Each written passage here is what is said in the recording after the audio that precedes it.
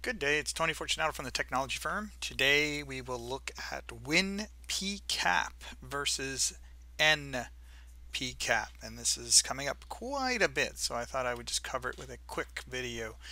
So for the people who aren't familiar, WinPcap, there's the URL right there on the screen, and it's a driver, and basically it allows your application to find your network adapter.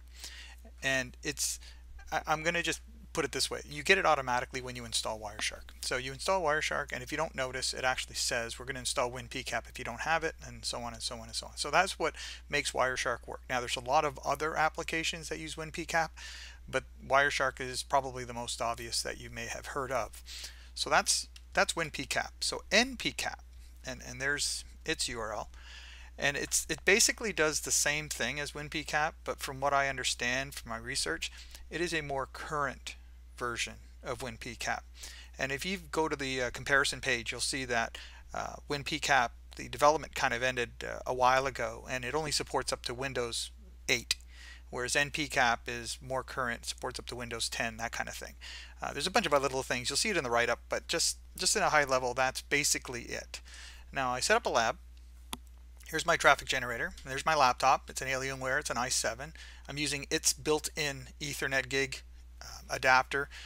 The reason why I'm doing this, I'm trying to get the kind of the most common setup that you might have when you use Wireshark. So people are using beefier computers, gig Ethernet cards. Windows 8 I still find is fairly prevalent on support machines. A lot of people aren't putting 10 on yet on their support machines.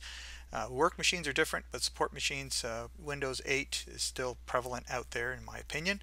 We've got Wireshark, and then I put WinPcap, and then we switched out with Npcap as we went along. I gave them both IPs, and I put one copper Ethernet cable between them. Alright, and that's it. So no switches, no hubs. I don't want to add to the confusion and have people ask questions about the test methodology. It's as simple as it gets. So this thing is going to blast packets here. He's going to capture them, and I'm simply going to tally how many were sent, how many was received. That's it. All right.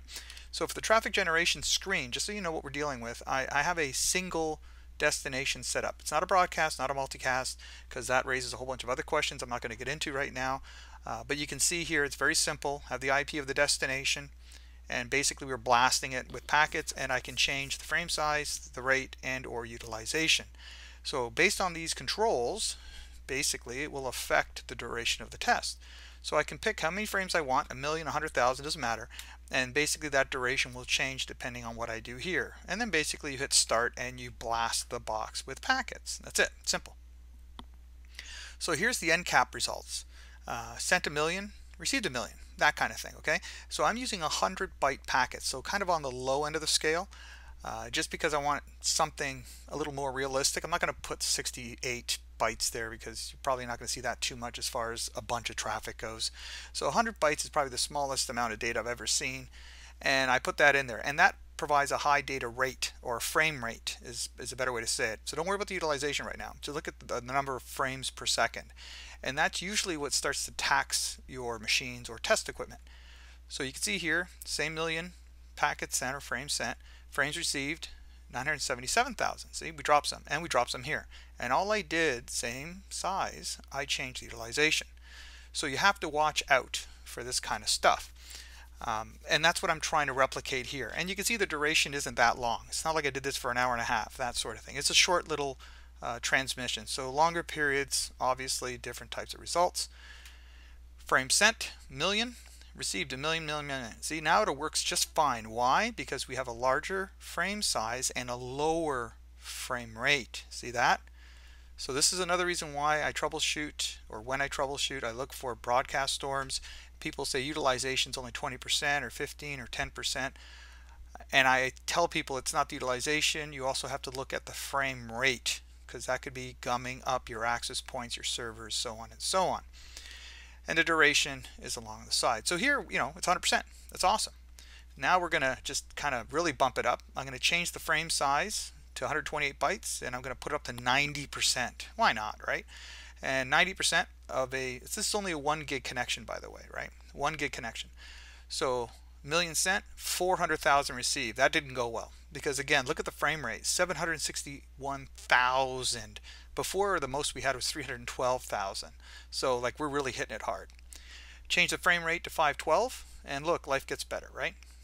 So we can see Npcap, how it did. It did pretty good, right? And now I'm going to remove Npcap. And when you uninstall WinPcap, just a little note for you. I have Windows 8.1. I had to go to the programs folder, the Npcap programs folder, and I had to run the uninstall executable as an administrator. Okay, if you don't do that, I run an install, it says it removed it, but it's all still there. So I don't know if that's just my system or I'm just not doing it right. But as soon as I ran the uninstall as administrator, out it came and life was good. So I put WinPcap on, right? And I wanted to do this manually, right? I wanted to install Npcap manually and install WinPcap manually just to kind of keep it obvious for myself. I didn't want Wireshark to install it for me. I wanted to do it separately. So WinPcap test, million frames received, less than a million, same kind of deal. But down here, if you remember earlier, these were 100%, right? And now they're not. And down here, 400,000, 800, 900, 400, 900, 900. See that? So WinPcap seems to not perform as well as Npcap. So if you look at the test results here, you'll see what I sent, a million, the various frame sizes I chose, and you can see the Npcap received and the WinPcap received. And it outperforms it, I'm going to say 9 out of 10 times. It outperforms WinPcap, sometimes just by a little bit and sometimes by a lot. So the moral of the story is Npcap tends to give you better performance, but I would strongly discourage you from using a software-based protocol capture tool or a packet capture tool on busy networks. And busy could mean anything, right? Look at the frame rate. That's the big thing. So you have to find out how your tools behave when they start to drop stuff. And I did a whole other write-up on, even if you get the packets, how accurate is the delta time. That's a whole other thing, right? So if you do want to capture packets on gig networks, even 100 meg networks, and you want to state your career on it and be 100% sure, I always encourage people to invest in a hardware-based protocol capture or packet capture tool. That's it. So I hope that helped. Have a good day. Bye for now.